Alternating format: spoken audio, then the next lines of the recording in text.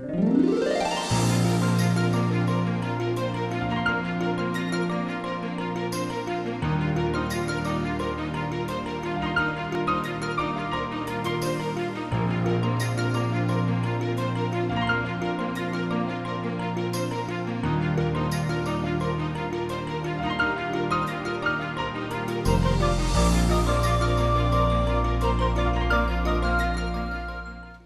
move on now to the earliest papers.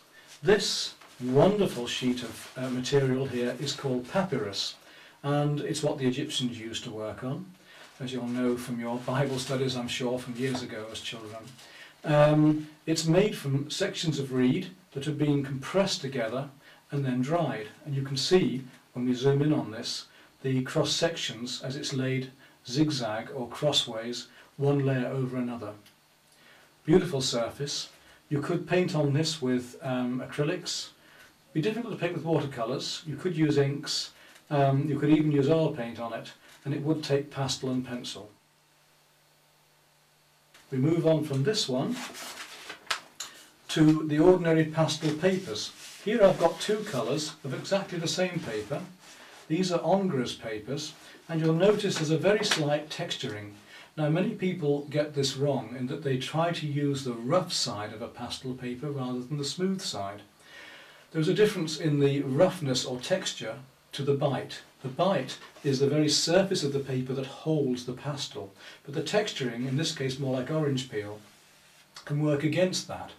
If you want an orange peel texture with your painting, fine, but use the smooth side of the pastel paper, not the rough side normally.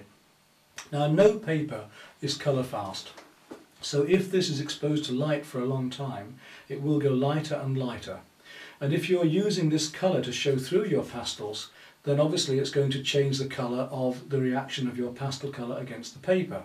So I normally advise students not to let the paper show through, but to either paint the background of the paper with a light acrylic or gouache, or rub in a fine layer of pastel first so that that colour glows through, not the paper colour. Then it shouldn't change colour at all.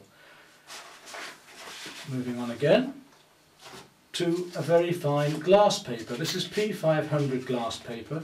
They have been tested. Now make sure you don't just normally use an ordinary glass paper from a shop, because some of them react to damp and some of them are not going to last as long as this will. This is a Hermes P500, and it's a fine glass paper and holds the pastel very, very well. You can buy it in large sheets. It works out about £5 a sheet, maybe a little less. One tip about using this is that you never blend with the tips of your fingers. Cool autumn day and a rather unusual light today. The sun's just coming out between the clouds, and we've got these rather lovely cloud effects in the distance here with that sun glowing, which I thought would make a rather nice picture. Difficult to pick up with the camera and get the light and the darks, but hopefully you'll get me doing it all right with the actual pastel we're going to do. And we're going to use a special paper today, a glass paper. In fact, I've used something similar before, but there's another artist who's producing this paper especially for pastels. It uses quite a lot of pastel, but it'll be rather fun to have a go again. And I'm also doing a bit of fishing while I'm waiting. Okay, let's work out the composition lightly at first. That's it. So we'll just get on with the colouring now. There's some blues coming in here.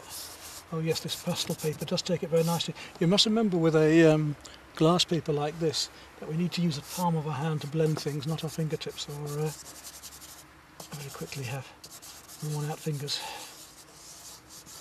We're going to blend the pastel on the paper, so we'll start off with blocking in quickly. This is a lot of pastel, this. Just block in these colours at first.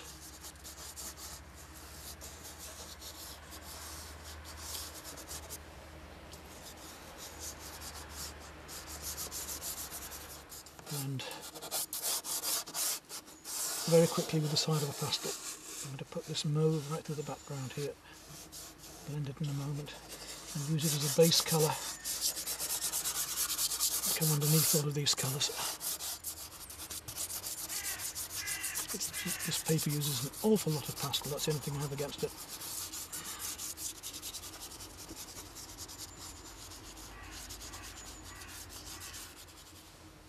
to use the palm of my hand to go around the paper, working it in, and to get rid of all of this colour of this paper underneath, this creamy colour. I don't really want it at all. I need to build the pastel right into the circles.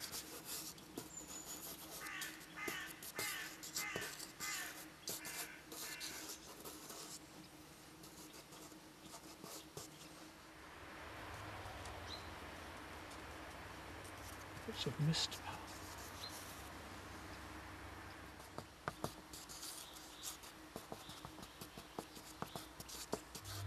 Colours are all very subdued with this very low light, so I've only just got to touch the paper to get the effects.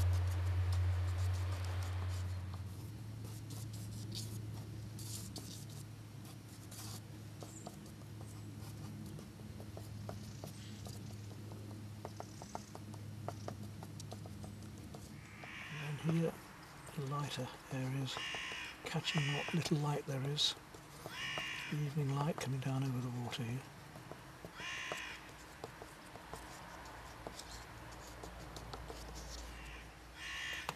Back here now we've got a bit of sun just coming through under the cloud there that I want to try and get in because it's rather effective.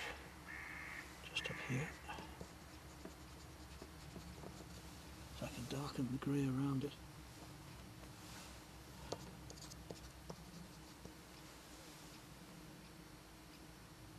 I can find my grey again.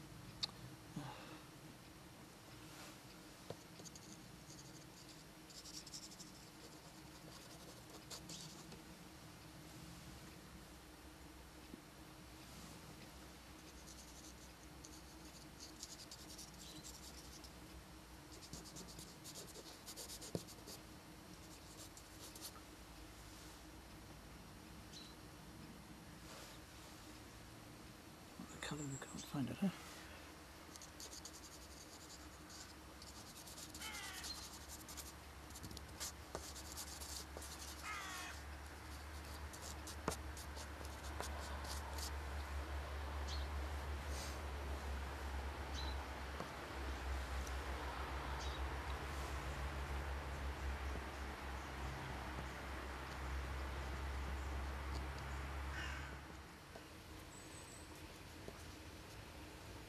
One colour can make such a difference on a picture like this. They do look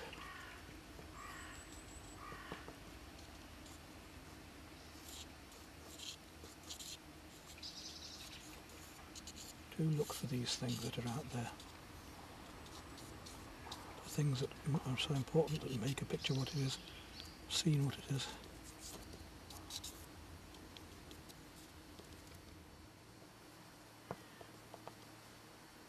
Very, very misty up there. There's a bit of that cream coming up into there as the light fades.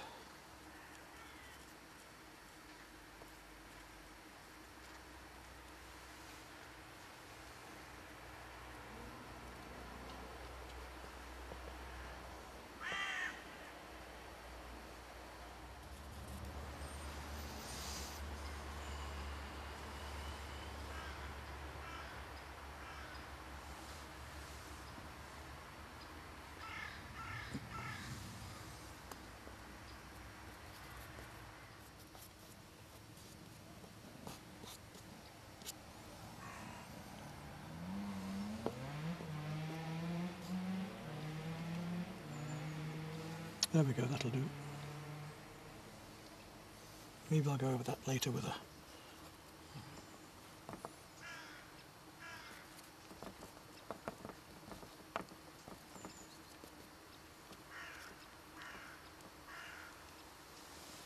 pencil because it's starting to rain.